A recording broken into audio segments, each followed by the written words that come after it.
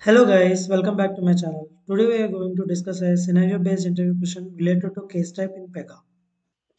Let's get started into the topic. Suppose we have a scenario where in a case type we have a stage and in that stage we have three processes like this, and you have a scenario where at the last process or in the middle of some process in these three process you want to restart this stage. How do you do it? So there is something called as px restart stage OOTB activity provided by Pega, and this is used in this flow action as well. You can just use this flow action, and this is of extension availability type. So this you can extend to your application layer and customize this as well. If not, you can just use this OTB activity, and you can see history. This activity restarts a stage and cleans all the open assignments for the respective stage.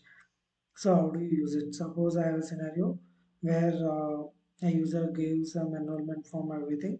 So while sending an update to this, I'm checking some email, and if I found like that email ID is not proper, or I want more data related to this notification, I want to restart a stage.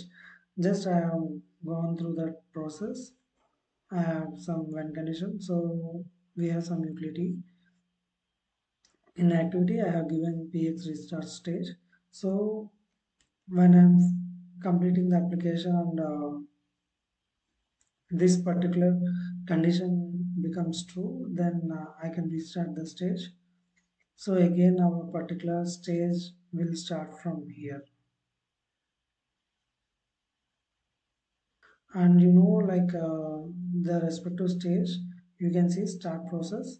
If you want it to start every time, you can. Otherwise you want to skip some part based on some conditions, you can do it. See, when rule you can give. Suppose you want to restart the stage but you don't want to restart this process, then you can restrict by adding a when rule over here for the respective process. And you can see here start upon stage entry or start after a previous step. You can select this as well. So in this way you can configure this.